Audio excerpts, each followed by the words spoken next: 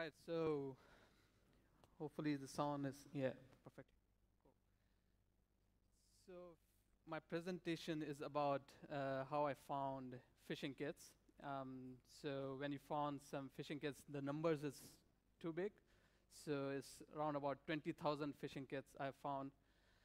The research was started from March this year, and I just took the snapshot yesterday.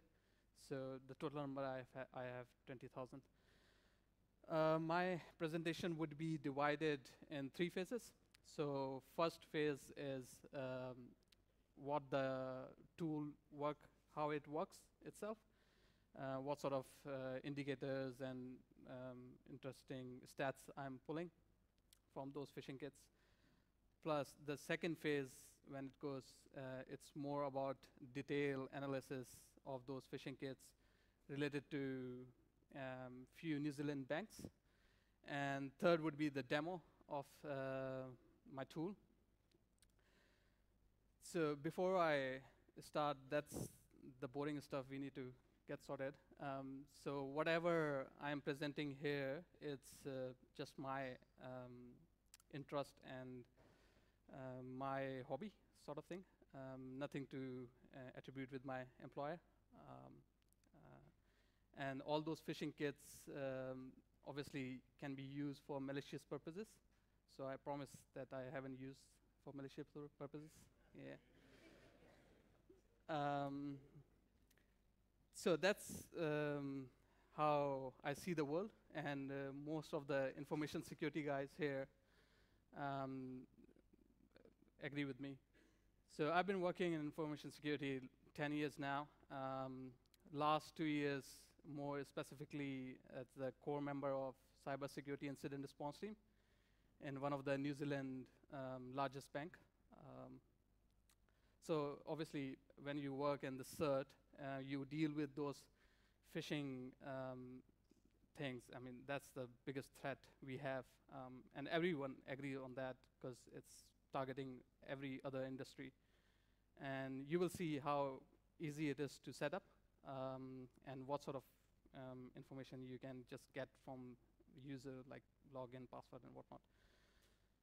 Right, so first I would want to give shout out to these guys, the people or the individuals or the group of people behind these names, because I've been utilizing these APIs to do some threat hunting.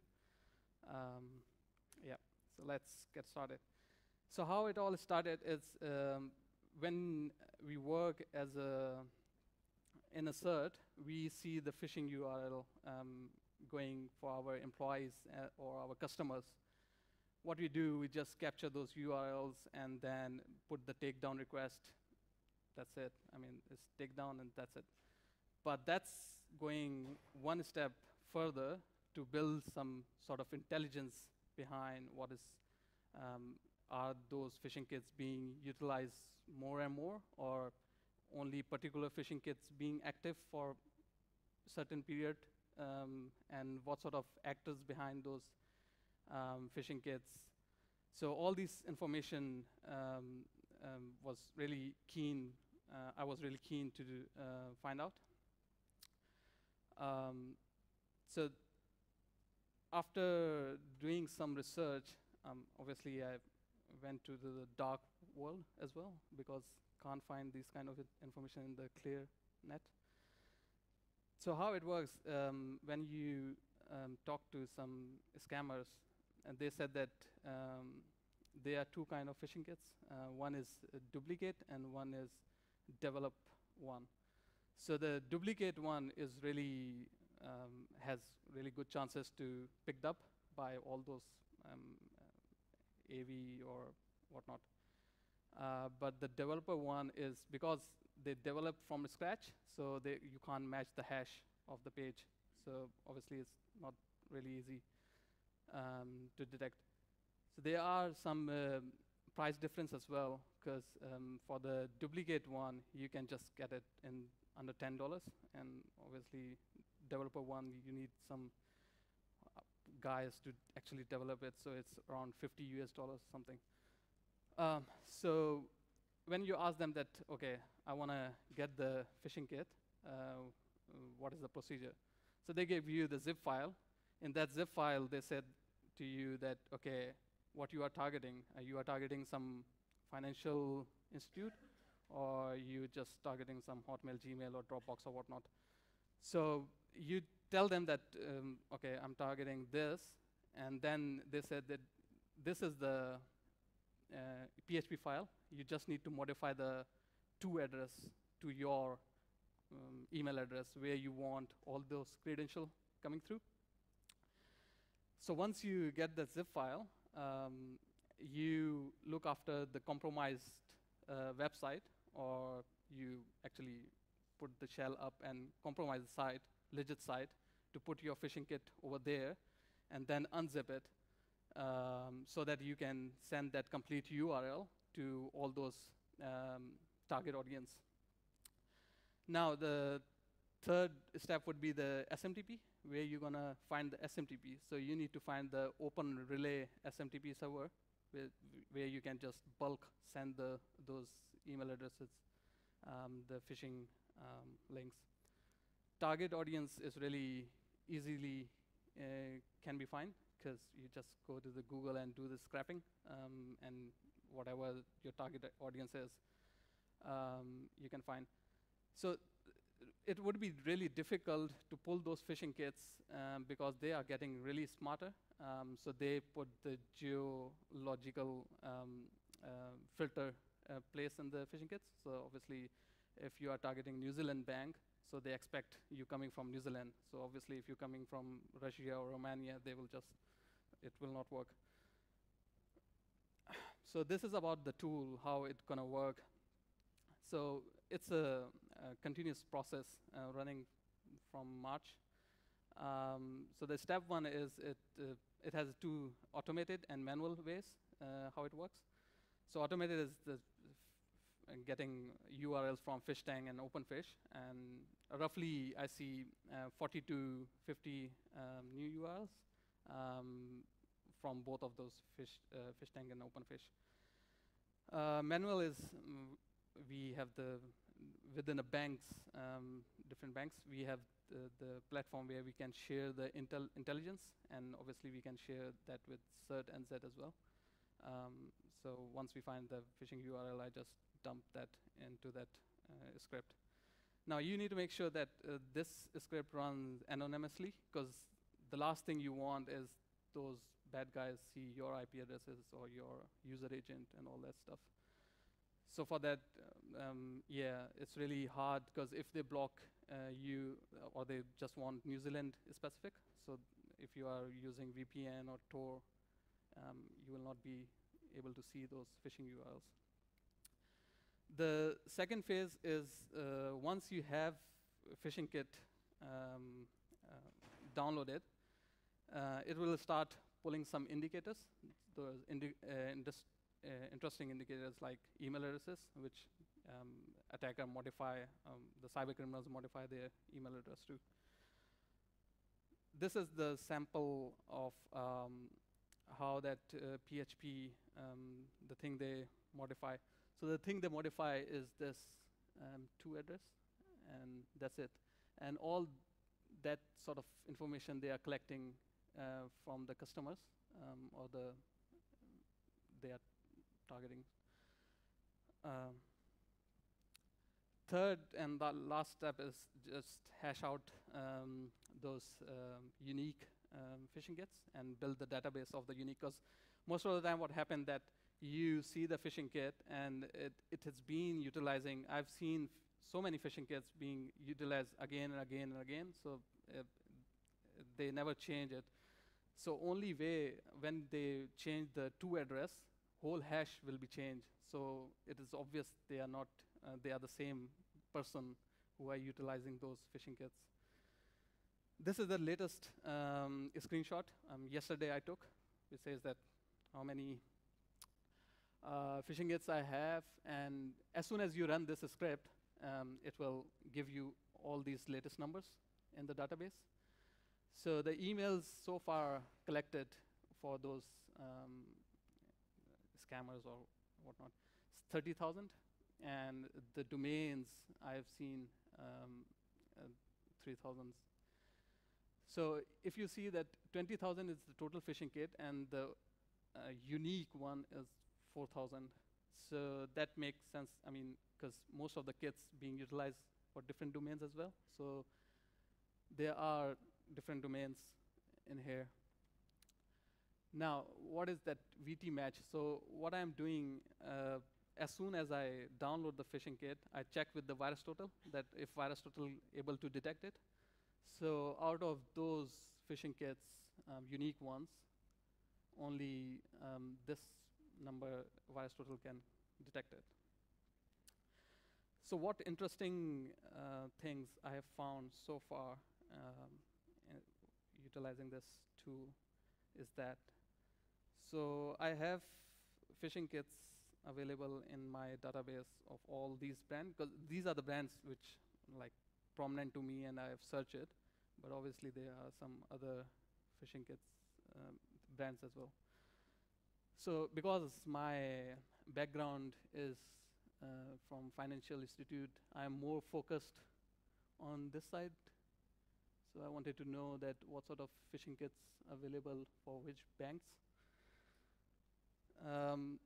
So some stats, as I've been showing you, that email extracted. So this is kind of old from that snapshot. So still the Hotmail is the first choice for the guys, cyber criminals. They are loving the Hotmail.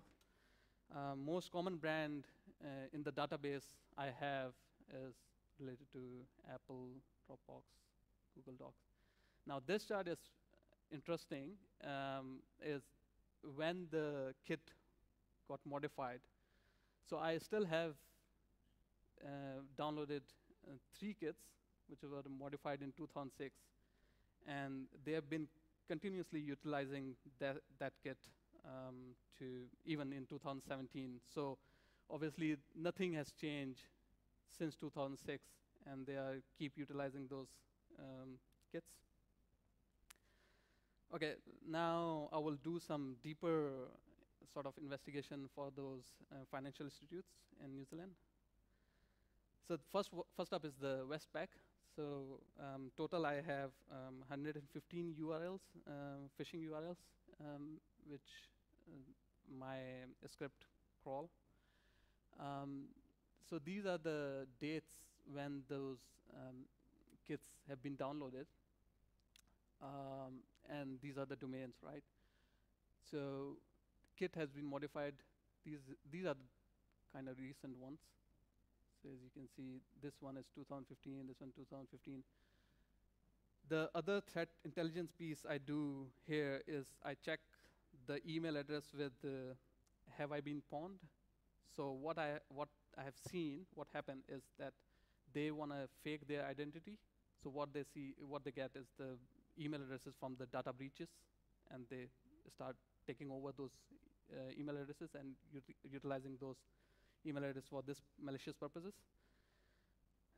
There were few incidents happen when I managed to find out whole lot of phishing sites by just doing the reverse lookup to the actor email address. So for example, this is the email address. I reverse lookup that how many domains this guy has. So yeah, that's why I'm doing reverse lookup as well. So as you can see that this email address have been pawned in Dailymotion and MySpace. So there are chances that someone who is saying behind this is not actually behind this. So this is for ASB. Total number of fish I found is that, and these are different phishing kits. So same story goes, modified email addresses. Yeah. So this guy is actually, I've done some research, and this guy is actually targeting ASB for years and years. And his email address constantly, I keep looking at the new phishing kits, and his email address is there. And if you simply Google this email address, you can find all of his bank details and everything. So yeah. So last one is the Kiwi Bank. Obviously, I can't do analysis for all the banks because of the timing sort of thing. Yeah. So interesting thing in that is that this guy have been known for all those New Zealand banks. So the kits I have for ASB, BNZ, and Westpac, this guy is pretty common in all those phishing kits. And yeah, if you search him, he will be, he has a profile on Facebook and you can see, but I'm not saying that he's actually the guy behind it. Right, so what sort of logs they are collecting? So it's really interesting how people fall for those fishes. I mean, it's really, they are collecting everything. I mean, so if you can see that user is actually giving ATM pin, phone pin, what is the secret name of your first pet, and I mean, password is fine. I mean, you can give password, but they are collecting every detail. So when I was doing these analysis, because as I mentioned that I am pulling down zip file, PHP file, PNG, and then TXT files. That's what I'm crawling. All of a sudden, in few months after July, I have started seeing this crimesite.txt in most of those logs I have pulled down from those sites. So I mean, I was really confused because lots of domain has this crimesite.txt. Then I've started having chat in my circle and asking different guys that, hey, what's that crimesite.txt? So when you open those crimesite.txt, you find all this information that cPanel, I mean, if it's a cPanel, this is the user of the attacker or the cyber criminal. Is the IP addresses he used, and these are the email addresses of the cyber criminal being utilized for those sending those credential. So I found that this is done by one of the white hat hacker who actually go to those compromised website, put the shell up, and then take over the server, clean all that phishing links, and then just drop that crimesite.txt. So there are some good guys actually doing work on behalf of the organizations as well. So as you see that FBI handle office at gmail.com, I was keen, I wanted to know that do my database have that sort of email address, and have I seen it before? So yes, when I searched with the email address, I found this email address associated with the AliExpress phishing kit. So yeah, I mean, this has been utilized previously as well. Right, so now it's time for recorded demo.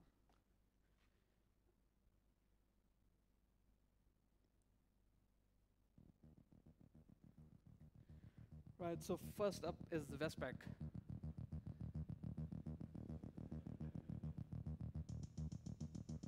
Well, the background music I took from that one of the guy who's selling the phishing kits.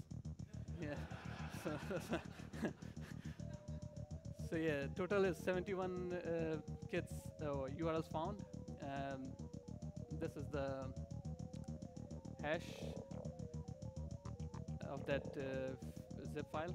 That was the domain, and that was the modified date when it was modified. That was the email address of the cyber criminal, and that's where the virus total check. So no positive, and virus total is unable to detect it. So now what I will do is copy that email address and see if any other phishing kit associated with that email address.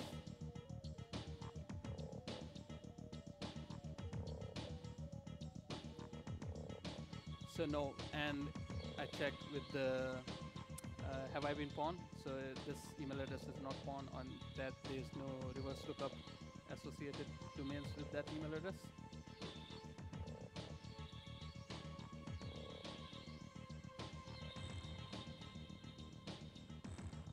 So now it's ASB.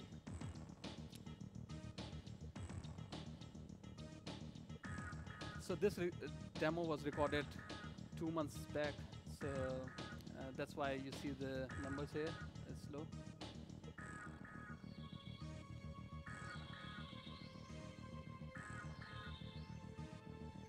So now the same thing is this is the hash of that phishing kit. This is the domain, and this is the modified date. That's the date when it was downloaded. That's the email address, and no positive from VirusTotal.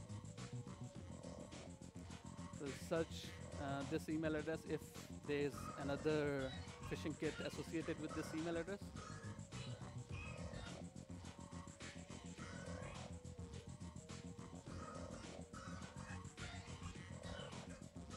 So yeah, there's one this October, and this is the domain. So this email address being used for different kits. So there's 2 different hashes,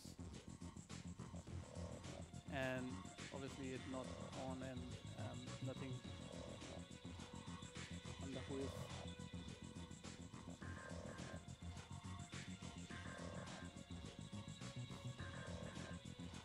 So the last one is Kiwi Bank.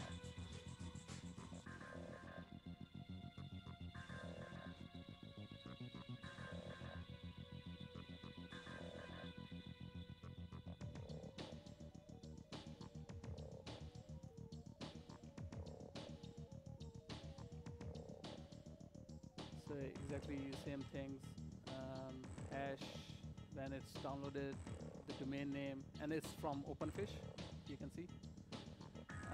So yeah, Kiwi details.php. So that's the guy I was talking about. It's pretty common in all those banks.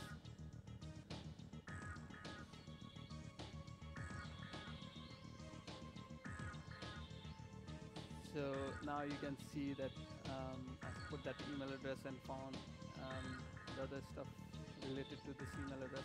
So that is Kiwi Bank, and that is Kiwi Bank, that is Kiwi Bank. So there are 3 different phishing kits.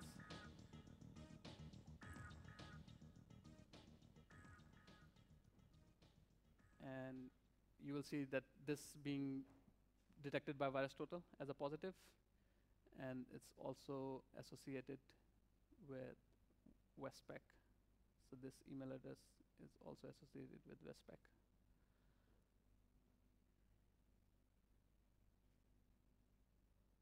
And it's not being pawned or nothing on this. So that's my talk. It's really interesting what information you can get from those phishing kits. Obviously, I have to, I can't show you all that stuff.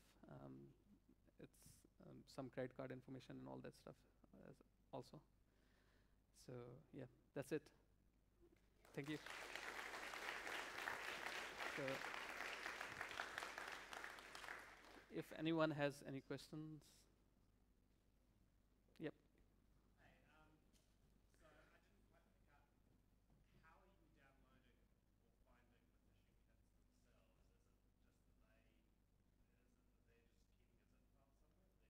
So there are 2 methods I'm crawling on basis of. So one is the open directory. So if you found the index of, so you just look for that. And the other is you just put the zip on the end of that URL name. So asb.zip and westpac.zip. So all that sort of thing. So yeah.